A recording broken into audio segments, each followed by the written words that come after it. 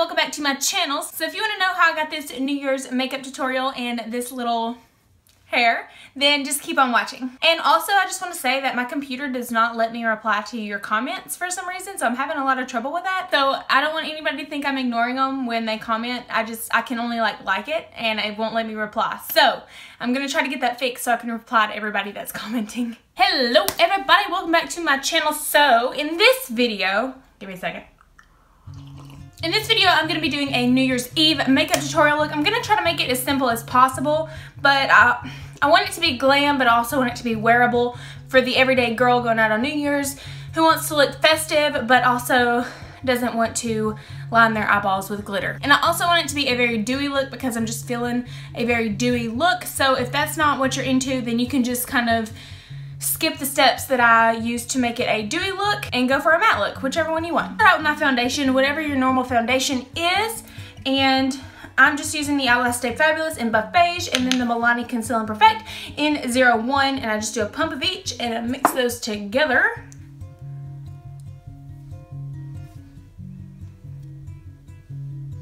Actually, I think I might be even paler than this now. Yay for winter.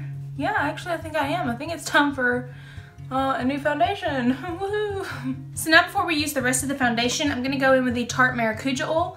Just a little bit, just a couple of drops, and that is going to give us a very dewy look. I'm going to be mixing it in with the foundation so that I'm not applying it directly onto my skin. It's not going to look like I'm greased up. It's just going to make the foundation appear to be a little bit more oily.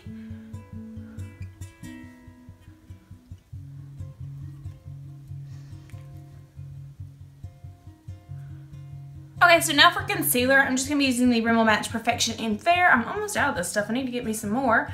But I'm just going to pump it out to where it looks something like that. And I'm heavily going to, or I guess I'm going to heavily coat it underneath my eyes. This is just going to brighten it up, add a little bit more coverage, make you look more awake, and just kind of make your face look a little bit more dimensional.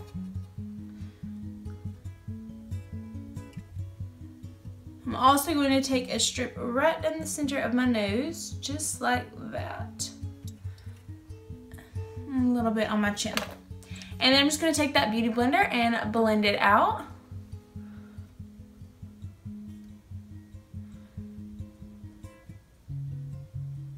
And now for powder, I'm not going to set my whole face. I'm just going to take a translucent powder, anyone that you've got. I'm using the Laura Mercier one because I can use a light hand with it and it's not going to overpower. So I'm just going to pick up just a little bit and run it only underneath my eyes, because I want the rest of my face to remain dewy. So if I just place it over my eyes, it'll be a nice base for my eyeshadow, and then placing it underneath my eyes will keep it from getting greasy and having my eyeshadow like transfer down onto my face. Okay, now it's time for contouring. Contouring is not absolutely necessary, but if you just want a more defined face and if you want to look super glam, you need to contour. So I'm going to use the Profusion Contour Palette. You can get it at Walgreens, or at least that's where I got mine. I'm not sure if they still have it. I'm going to pick up the shade Honey today. It's the lighter contour shade in this palette. And I'm just going to strictly start working it where I would typically contour. So you can see the structure and like kind of dimension that it adds to your face. Whereas this side looks a little bit more round. You don't know where it starts and where it ends. This side looks like it's got a little bit of definition to it. I've got some kind of rash that I've like randomly broke out with on this side of my face, like right here, and on this side. So if you see that texture, that's what it is. And like for some reason my makeup isn't sticking to it. So I don't know what's happened. If I don't think I'm allergic to anything. So I don't know what this is from. And for blush, I'm actually going to be using the Wet n Wild Ticket to Brazil bronzer. I'm going to start applying that to my cheeks. And now for my most favorite part of this, I'm just going to be using the Hard Candy Fast and Fabulous Makeup Setting Spray, and on my little Zoeva number 105 Luxe highlight brush, I'm just going to spritz that on there, get that a little wet. And I'm going to be using the Revolution Shimmer Brick in Rose Gold. And I'm going to pick up that very first shade right here.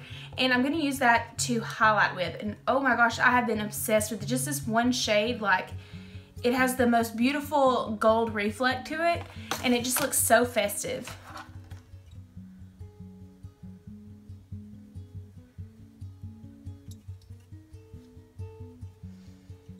As you can see, it's kind of intense, but we can buff that out and blend it out.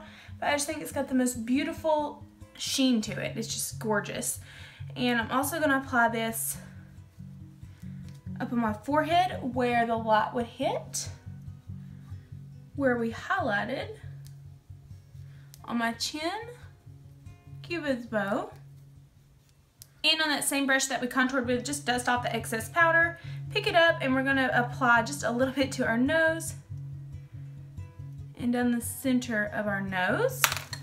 And then I like to buff that out with a beauty blender so it's not so intense. It kind of looks like it's just coming from your nose. Okay, and now for brows, I'm going to be using the Benefit Co-Brow in the shade 3 and just this little angled brush. I think it's by Crown. C413 brush. It's just got a little spoolie on the end, and any kind of angled brush to fill in your brows. And I'm going to fill in the outer tail of my eyebrow first because that's where the missing hairs are on my in my eyebrows, just like this, to where it looks like that. And then I'm going to go underneath, define that line just a little bit more, just like that. And then I'm going to run it down to the front where I want it to end. Fill in this area just a little bit so it blends in with the tail.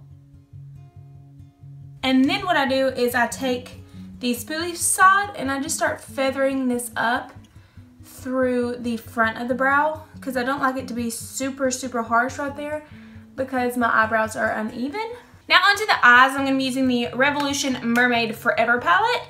And let me show you what I'm going to be using. On any kind of fluffy brush that you've got, I'm going to be picking up this shade right here, dusting off that excess and placing it in the outer portion of my crease, just over here.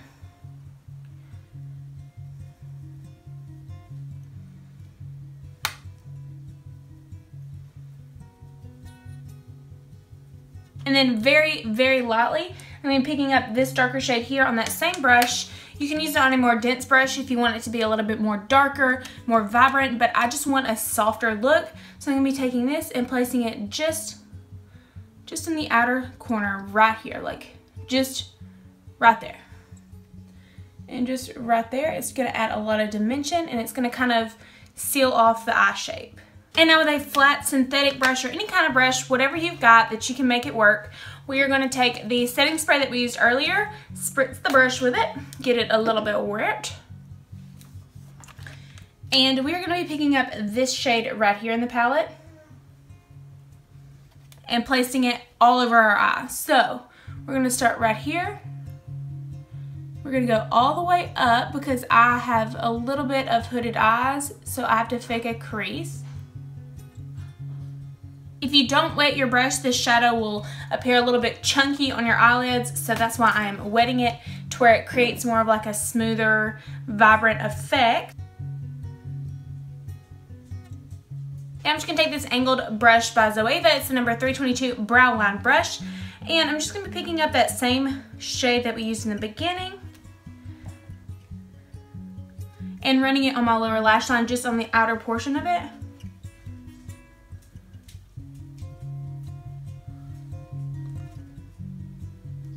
And now it's time for some eyeliner. I'm using the Kat Von D Tattoo Liner in Trooper, and I'm just gonna give myself a nice wing. You cannot do a wing, you can just leave it like this, and it just looks so festive, but I am gonna go in with a wing because I like it.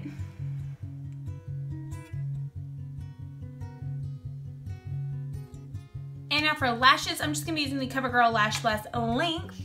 And I'm just going to be coating my upper lashes just a little bit because we're going to with falsies, but I also am going to apply a generous coat to my bottom lashes as well.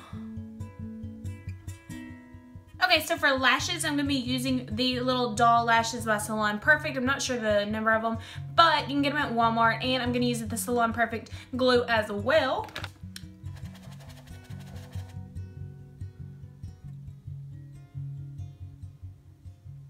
Okay, I'm just gonna go ahead and finish off my eyes. This is a optional step. You don't have to do this, but the same highlighting shade that we used earlier from the Revolution Shimmer Brick, I'm just gonna be picking it up, and I am going to run it underneath my brows.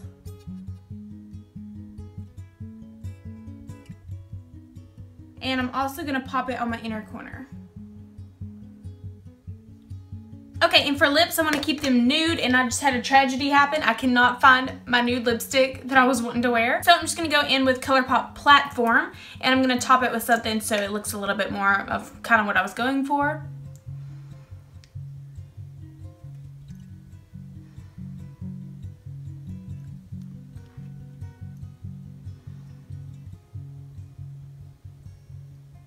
Now I'm taking the L'Oreal Color Rich in Merino Mauve. And it's more of like a pinky tone, but I'm gonna go over it.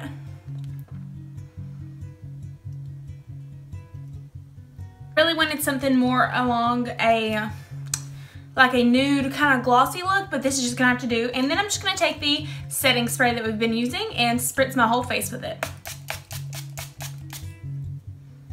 Now we look pretty dewy, we look glossy, and ready to kiss someone special. So now on to the hair. All right, so for this hair look, it's gonna be pretty simple. I did a hair mask on my hair yesterday, so it's a little bit kind of oily, not greasy, but I'm gonna curl it and make it look pretty. So I'm gonna brush my hair out, and you can see it kind of looks a little bit oily at my roots. So what I'm gonna do, I've grabbed just a little bit of baby powder. This is a great option for blondes if you don't have access to dry shampoo.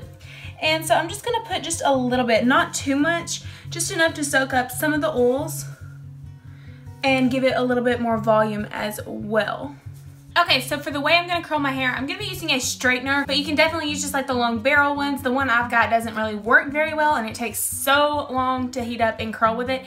So I'm just gonna be using a straightener. Now, if you want your bottom hair to have a lot of volume and curl all the way up to the root, you need to leave the hair out of this ponytail that I'm gonna do. So before I start curling or doing anything, I'm just gonna be teasing my roots, and that will help when I actually have a curl. I'm not gonna go in there and like mess the curl up or anything. So I'm just gonna go up in here and tease just a little bit. Come down here because I want a lot of volume.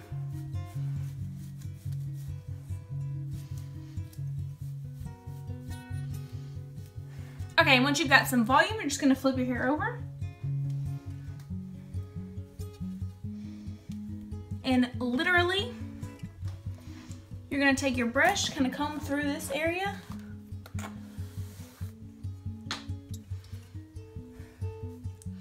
And put a ponytail,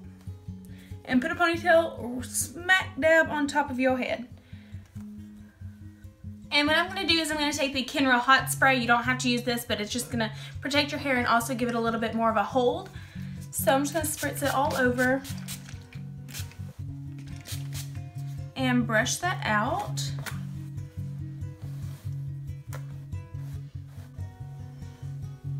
And now what you're gonna do is you're gonna just take little pieces, separate them. It doesn't matter where they're at. You're not even gonna know where they fall on your head. And you're gonna take it and curl it.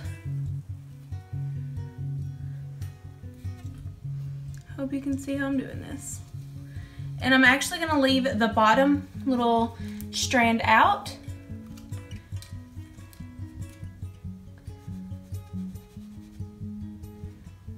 I don't want them to be too tight, but I want them to still have enough heat to where they last. So this is perfect.